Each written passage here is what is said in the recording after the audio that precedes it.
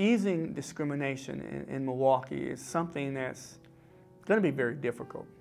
What happens is if you study the history of the world and you look at people throughout history that have oppressed other people, they've oppressed other people for a very specific reason, because it provides benefits for that community versus the other community. So when you live in a society where you are a part of that dominant society, where this discrimination against people outside of your community benefits you in some way, shape, or form, you don't want to give up those benefits. You want to maintain that sense of how things used to be. This is why you hear people talking about taking back America, because they believe that some of these changes that have taken place in terms of civil rights laws and things of that nature, affirmative action, have somehow taken some of these things away from the dominant culture.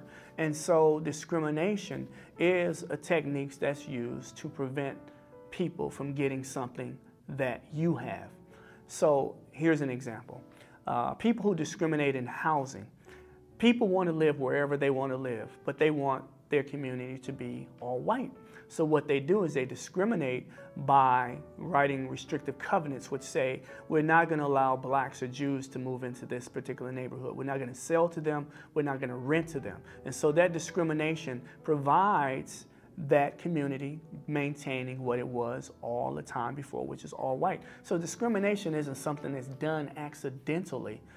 People try to talk about unconscious bias, and people don't recognize what they're doing in many cases. But I have to say I disagree with that, because I think that people do things very intentionally.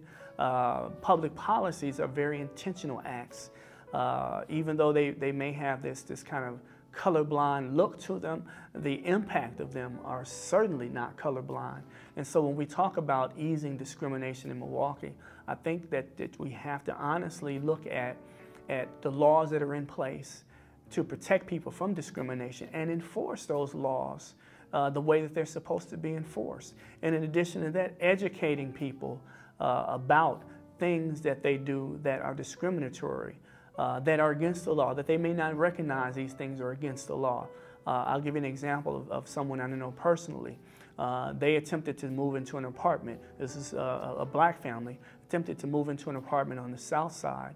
And the person who was renting the place told them that no, it's not for rent anymore.